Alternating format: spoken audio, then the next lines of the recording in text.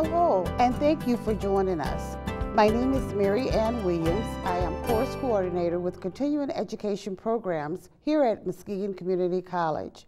Today, we will interview two very special guests, and our purpose of this is to share with our community programs, events, and partnerships that we have with resources in our community. Today, we want to thank Mrs. Shar Pearson and Mr. Donna Matthews for being our guests. Shar is originally from Mississippi and has lived in Muskegon with her husband for over 40 years. She is retired from an independent insurance company and has been a 20-year member of the Muskegon Power Squadron, where she currently serves as commander and is an instructor as well. She has also served as secretary on the board of directors at the First General Credit Union in 2012. Her volunteer efforts in the community is the database for Community in Campus, and she helps with the food truck at Fifth Reformed Church. Thank you, Shar, for being with us today. Donald is a native of Muskegon. He's currently residing in Fruitport Township. He is a 43-year employee of General Telephone Verizon, where he worked as a traffic engineer, of which he is presently retired.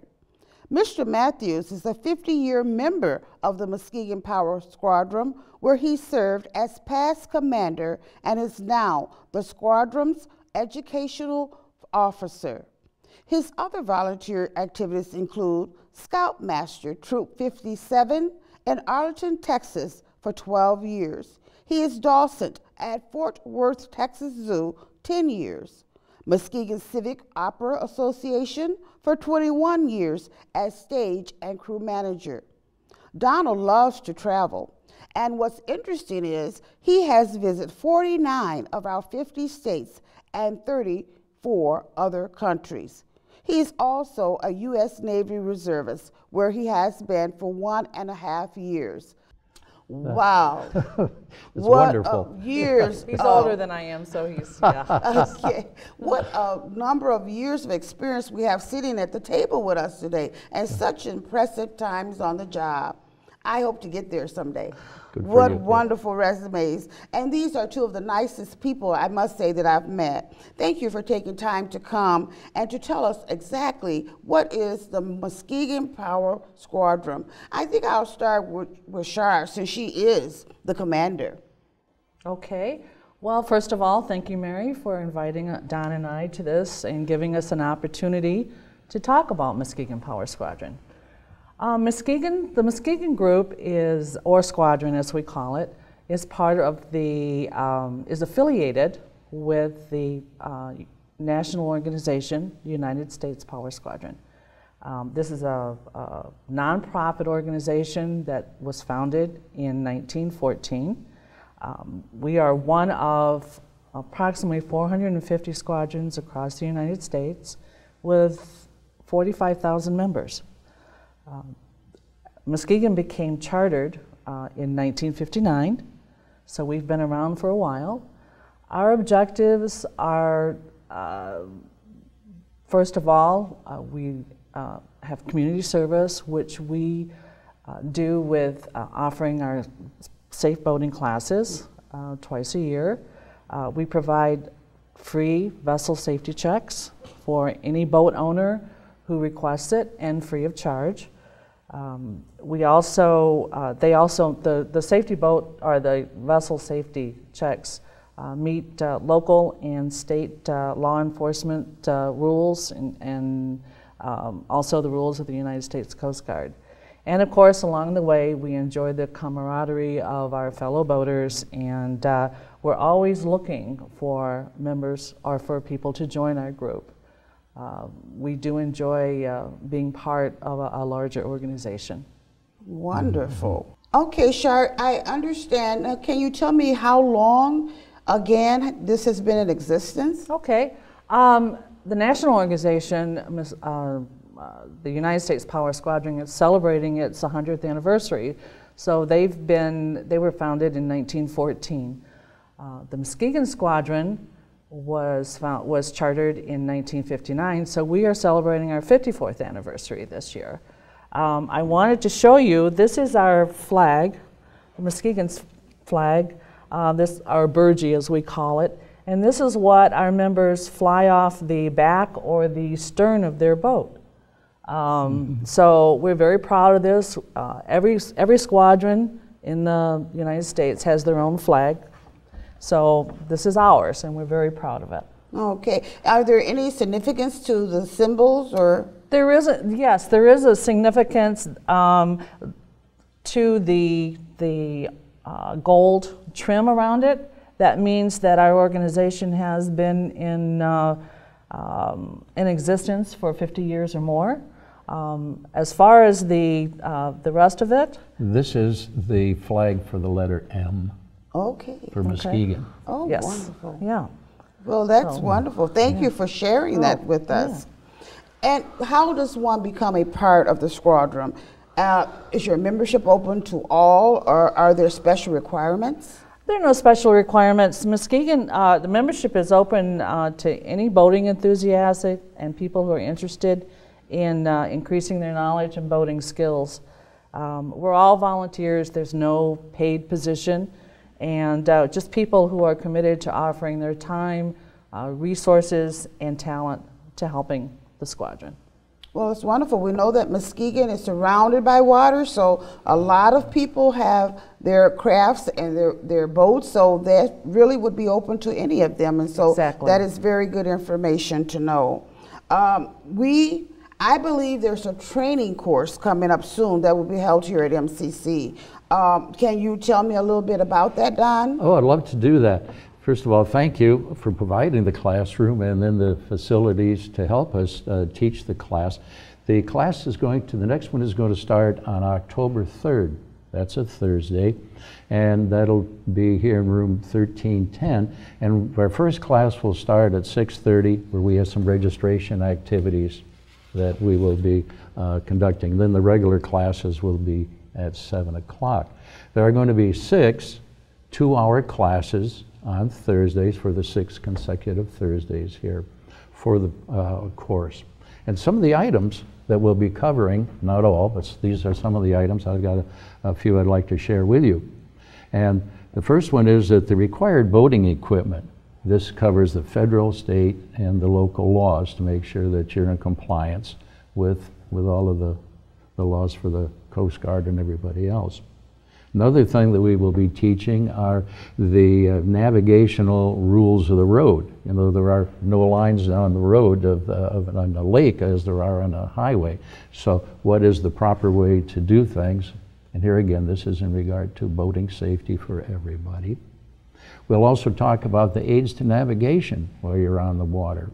And these can be buoys, and then an aid to navigation like the light at the end of the channel and the beginning of the channel, and the colors of the lights on the boats and buoys. And this is to keep you from running into each other, and also to be in safe waters. You don't want to be in an area where it's going to be shallow or whatever. So we will teach this particular set of knowledge and skills. Another item that we'll be covering is handling your boat in adverse conditions and in emergency situations, what to do, how to get assistance, and how to prevent yourself from getting into that kind of a problem. And then communications. Now, there are several ways of doing that. Most boaters will have a VHF radio. Some have CBs, and the idea is to talk to your buddies in regard to where are the fish biting. And then, of course, with your the VHF, that you can get the weather conditions, which are very important. You don't want to be caught in thunderstorms. And then, if needed, how to contact the Coast Guard, what to tell them, and things of this nature. So if you do need assistance, that they'll be able to find you. And the visual and sound signals, too, in regard to if you're in a problem, such as handheld flares, and then there are rocket flares that can be used, how to use them and when. And then also the use of your horn. This is interesting. A lot of people just, honk the thing, hi friends, and that sort of thing. It's okay, but it's really not what it's designed to do. Is we will, in the class, instruct the people, because maybe you've heard the Lake Express ferry out there, they'll give 5 long blasts, or maybe about 4 seconds or something, which means that they're backing up. And maybe if you've been out at the channel when they're coming in, you'll hear them signals, which means we're coming through, we're a big vessel and we can't stop real easy, so it's a matter of advising people. So these are some of the things that in regard to signals. The other thing is in regard to a chart. On a road, you have a road map. Yes. On a water, you have a chart such as this one for, this is Muskegon Lake.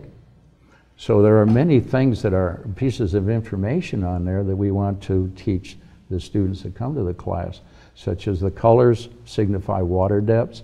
There is a series of marks on the chart and in the water to tell you how deep it is there. It'll tell you what kind of bottom you have, which you need to know for the proper type of anchor to use. If you're going to go out and just drop the hook and have a picnic or swim, that sort of thing. So the other thing is that the chart shows if there's any submerged hazards. You don't want to run into these things. And the water level is down around here now too. And during the lumber days, they put in lots of pilings, which some of them are now only either at the surface or maybe just a few inches below the surface. The charts have that. And then there are other navigational aids on there, and we'll talk about those in the class. This will give you an idea of what's on a chart and how to use that. One of the real fun boaters activities are these PWCs, the personal watercraft. Maybe you have one or somebody you know that they get out on these jet skis. Well, we're going to review the rules and regulations and the laws pertaining to them, such as who can legally operate them. There are probably a few people that know that if you were born after December 31st, 1978, that you do need a safe boating certificate in order to legally operate it. Wow. Now, an old critter like me that was born before that, there are no regulations on here. But such as if you're 14 years or younger, you may not operate that. Interesting. Yes, and so we'll talk about who can legally operate it, and in a minute I'll talk about the certificate also. But in regard to that, the laws that we're talking about here are just safety rules that have teeth in it that the government, the law enforcement agencies can enforce for your own protection. Yes. So we'll talk about those particular items. Another item, which is a real fun one, which is in the middle of the course, I brought a piece of line along, but what we will be doing is going over how to tie some of these knots or bend lines is the nautical way of mentioning this. So that when you tie up your boat, that whatever you use will hold it. In the same way for dropping an anchor, securing that property to the boat, or rafting and that sort of thing. So there are about 12 different knots that we'll go through and give everybody an opportunity to practice tying them. So it's a fun night and get some real practical things out of that. So then the other thing in regard to the chart is many boaters have a GPS unit on board, and they're fun to see where you are. Now, with the GPS, one of the things that you can get with them is your latitude and your longitude. Right, yes. So if you happen to venture out into the big lake and you can't see land, you want to know where you are, you'll have your chart, your GPS, and with that we'll show you how to pinpoint your location, which would be real interesting if you run out of gas or have engine problem or whatever and you're looking for assistance. Yes. That you can tell the individuals, the Coast Guard or whomever, I'm at this latitude and longitude, and rather than, I think I'm 3.5 miles southwest of whatever. That's kind of ambiguous. So we want to get into that also and help. And here again, that's a fun part of this particular course too.